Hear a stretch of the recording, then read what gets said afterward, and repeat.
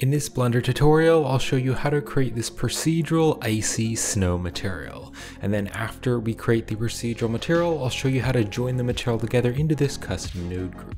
So we first have the overall scale to change the size of the entire material. Then we also have this ice and snow factor. So if I want more snow, I can turn this up, or if I want more ice, I can turn that down. Or I can just kind of leave it in the middle, and you can see there are some little patchy areas where there's ice and then other parts where there's snow. Then we have the different colors here. So we have color 1, which can kind of be like a blue color to make it look more icy and make it look more like frozen water. And then we also have color 2, which is just going to be kind of a light color, and I made it slightly blue.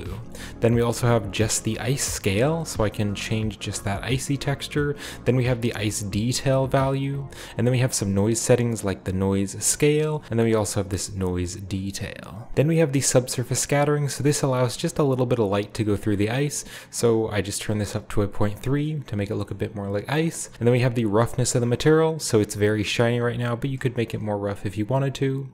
And then we have the bump strength just to change that surface bump, and then we also have the displacement strength to change the size of the displacement. And if you'd like to purchase this procedural material, you can get that on my Gumroad store and Patreon page with the links in the description. And if you'd like to purchase all of my procedural materials, you can check out my Ultimate Blender Procedural Material Pack. You can also purchase all of my materials individually on my Gumroad store. And to learn how to create any of my procedural materials, you can check out my Blender Procedural Material Tutorial playlist. All the links are in the description. Alright, so real quick, I'll show you what I have set up in the 3D viewport if you want to set up the blend file the same way that I have. So I went to the add menu, I went here to mesh, and I just added an icosphere. And then right behind me, if you click on the little add icosphere settings right after you add the icosphere, I'm going to turn the subdivisions up to like a 6, so it is nice and smooth and round, and it has lots of detail. And then I'll close the add icosphere settings. And I want lots of geometry because I'm going to be using the displacements to actually pop out the mesh. And then I want to scale this down so it's better size for modeling to the real life scale in Blender because the default objects are quite large. So I will scale this object down, so hit S to scale, I'll type in like 0.2 and then enter. And then I'll use the object context menu and shade it smooth. And then I'm also going to press Ctrl A and I'm just going to apply the scale, so this is the object's new default size. Then I also added a camera and I just pointed the camera at the object. And if you select the camera and then if you go right over here to the side panel and go to the object data properties of the camera, I turn the focal length to 80 just to kind of zoom the camera in a bit.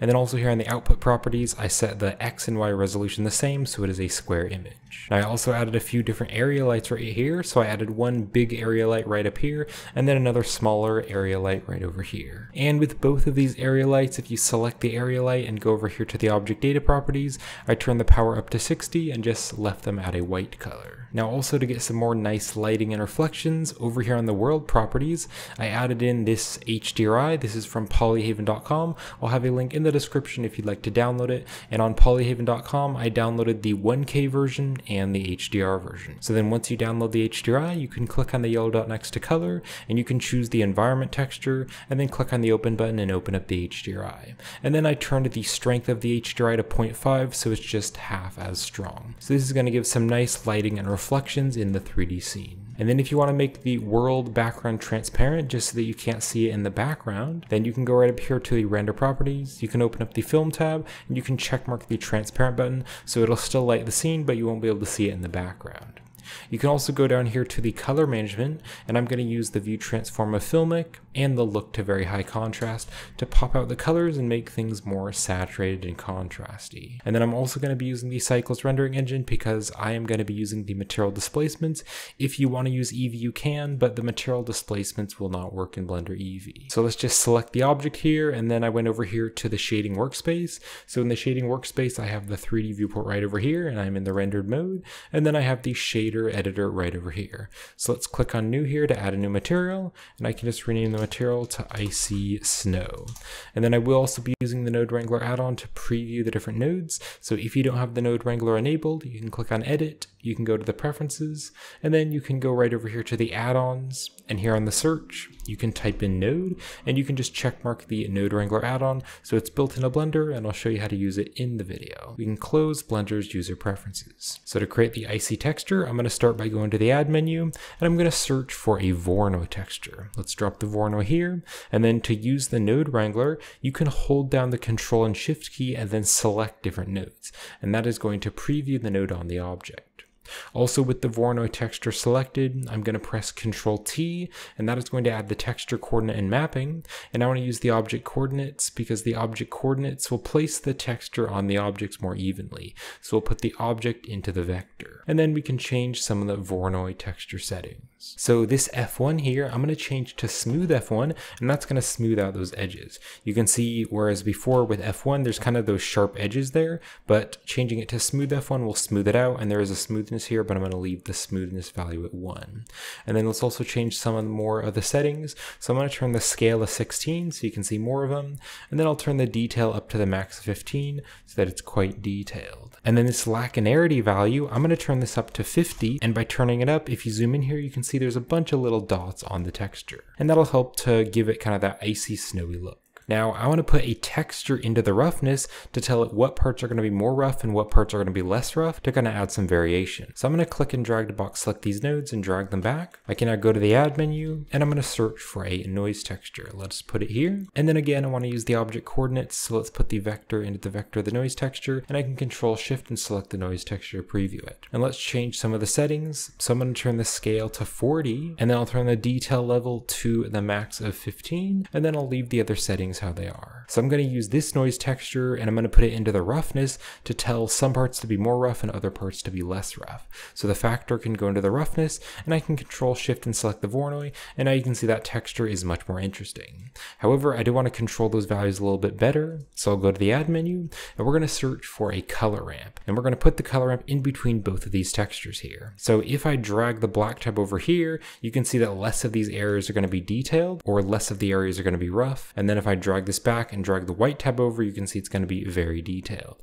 So what I'm going to do is just drag this black tab over just a little bit, kind of to about here, and then leave this where it is. So this way there's even more variation because some parts are more detailed and other parts are less detailed. Alright, so we can now plug this Voronoi texture into the principled shader. So first let's take the distance, and I'm going to plug that into the normal, and then to convert this to proper normal data, I need to go to the add menu, and we'll search for a bump node, and we'll stick this in between the Voronoi and the principled shader, and I can Control Shift and select the principled shader, and the distance needs to be going into the height value, and that way the bump node will convert it to bump data. And then it is too strong and I want it to be much less strong, so I'll turn the strength just down to like a 0.2. So there's just a little bit of bump over the entire material. And then also this roughness here, because this is icy snow, I want it to be very shiny, so I'll turn the roughness to 0. Then this distance, we can also plug this into the base color to give it a little bit of variation in the colors, but I want to change the colors. I want it to be kind of like a white and blue color, not white and black. So I'll go to the add menu, and I'm going to search for the mix color, and let's drop the mix color after the Voronoi but before the principled shader, and the distance value can go into the factor. So now this Voronoi texture is going into the factor, so it's determining what parts are going to be color A and what parts are going to be color B. So for color A here, I'm going to make this fully white, and then I'll just make it a little bit blue,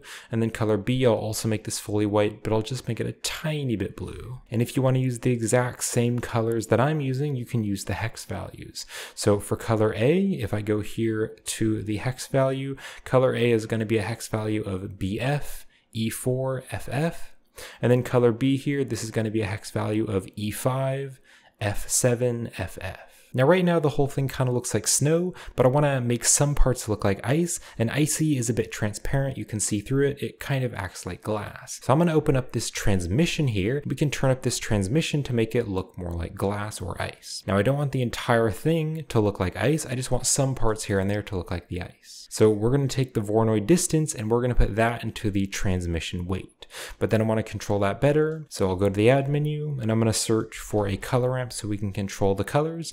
And let's put the color ramp here after the Voronoi, but before that transmission weight, and just drag it down here. So you can see right now this part looks more like snow, but then there are some areas where it looks more like ice. But we can now change the colors to control that a bit better. So I'm going to drag the black tab over here and the white tab over here. So I'm basically going to flip both of the values. So the white tab is now over here, and I'm going to drag the white tab over here. You can see if I drag it over more of it is going to look like ice, but if I drag the black tab over, more of it is going to look like snow. So I'll drag the white tab over here and then leave the black tab there. And then also on this white tab, instead of it being fully white, I'm going to make it a little bit darker. And if you want to use the same hex value, you can punch in D7, D7, D7. So it's basically going to be a very, very light gray. And then later on in the custom node group, I want to be able to control how much is ice and how much is snow. So we can just control the light and dark values of this weight, of this color ramp. So I'll go to the add menu and I'm going to search for the hue saturation value, and we'll put this here before the color ramp.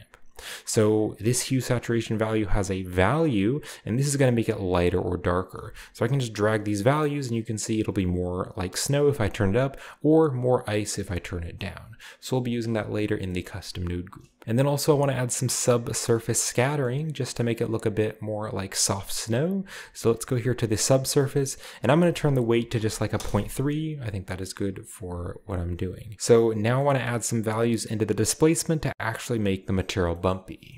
But I don't want to add this Voronoi texture into the displacement because this Voronoi texture is way too detailed and it has all those little dots there with the lacanarity. So I'm going to select the Voronoi and I'm going to press Ctrl-Shift-D. So Ctrl-Shift-D will duplicate the node, but it'll keep the wires plugged up. And I'll just drop it down here, and then I can Ctrl-Shift and select the Voronoi to preview it. And we can change some of the settings. So this scale here, I'm going to turn this up to like a 20. And then also the detail, I want to turn this down because I don't want the displacement to be super detailed. I want it to be a bit more lumpy. So I'll turn the detail to just like a 2. And then this lacanarity, I'll turn that to 0 because I don't want any lacanarity. So now this Voronoi texture distance, we can plug this all the way over here to the displacement, and I can Ctrl-Shift and select the principled shader. Now you can see it's not actually popping out of the mesh. That's because we need to go here to the side panel. So I'll open up the side panel and I'm going to go here to the material. And we're going to scroll all the way down and we're going to go to this setting tab. So open up the setting, and then here under surface, we want to change the displacement type to displacement and bump. And this is telling the material that it can use the displacements. And also if you're using the Eevee rendering engine, the material displacements won't work. So if you want to use the material displacements, make sure you're using cycles. Now you can see the material's jutting off to the side, and that's because we need to convert the black and white data of the Voronoi texture into displacement data. So I'll go to the add menu and we're going to search for the displacement node, and we'll drop this here in the wire, and then I can just drag this down here. Now this distance value from the Voronoi, this needs to be going into the height value of the displacement, and that'll actually convert it to proper displacement data. Now you can see it's still way too strong, so if I just turn this strength value way down, now it's much less strong. And specifically I'm going to use a displacement value of 0.01. So now it's just a little bit bumpy there on the edges. Alright, and that is it for the procedural material. So I'll now show you how to join it together into a custom node group. So I can click and drag to box select all the nodes except the material output, and then I can press Ctrl G. Ctrl G will join it together into a node group, and with the node group selected, you can hit the tab key to go in and out of the node group.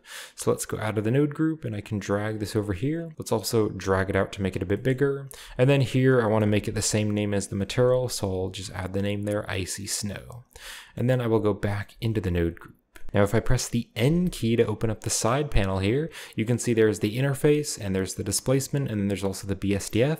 I'm going to double click on this and I'm going to rename it to shader because I like that better. So if you hit the tab key to go outside of the node group, you can see it just says shader. Let's hit tab to go back into the node group. Now if we go over here to this group input, we can plug values up to the group input, and then we'll be able to control those values outside of the node group. So I first want to be able to control the overall size of the entire material. So we can take this scale value here from the mapping, and this scale value is plugged up to all the textures. So this will change all of the textures at once. So it'll change the entire size of the material. So we'll put the scale into the extra socket there. And then if you click here on scale, right now it's going to be 3 values, but I just want it to be 1 value. So let's click on the type here and I can change it to float instead. And that way it'll just be 1 value. And then here on the default value, I need to turn this to 1. I also need to hit the tab key to go out of the node group, and then this scale here, I need to turn that to 1. All right, let's go back into the node group. Now I also want to be able to control the ice and snow factor, so let's drag the group input over here, and this hue saturation value, this value here is going to make it more icy or more snowy. So we'll put the value into the extra socket here, and I can double click on this on the side panel to rename it, and I'm going to rename it to ice and snow factor, just to control that. And then I want to be able to control the colors. So let's take the group input and we can drag it up here. And then on this mix here, we have the two different colors. So we'll put A into the extra socket there, and then B, we'll put that into the extra socket here. And I can double click on these to rename them. And I'll rename this one to color 1. And then this one here, I'll just rename that to color 2. Or you could rename it like ice color and snow color if you wanted to. So now I want to control the ice scale and the ice detail. So that's going to be these values here on this base Voronoi texture. So I'll put the scale into the extra socket here, and the detail also put that into the extra socket. And I can double click on this to rename it, and I'll rename it to ice scale. And then this one here, I'll rename that to ice detail. And then I also want to control these noise texture settings. So let's drag the group input right down here. And I want to put the scale into the extra socket and the same thing, so the detail into the extra socket there.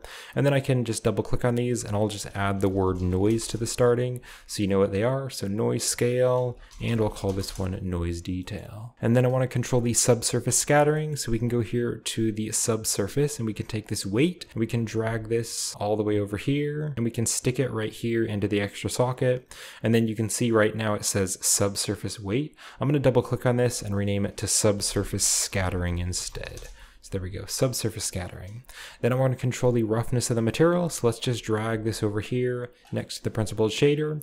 And this roughness, we can put that into the extra socket there to control the roughness. And then I also want to control the bump strength. So let's drag this back here behind the bump, and we can take this strength value from the bump and we can put that into the extra socket here. I can double click on this and rename it to bump strength. And then I also want to control the displacement strength. So let's drag the group input down here, and we have this displacement scale value. So we'll put that into the extra socket, and I can double click on this and I can rename it to displacement strength. All right, so I'll drag the group input right back over here. I can hit the tab key to go out of the node group, and I'll hit the N key to close the side panel.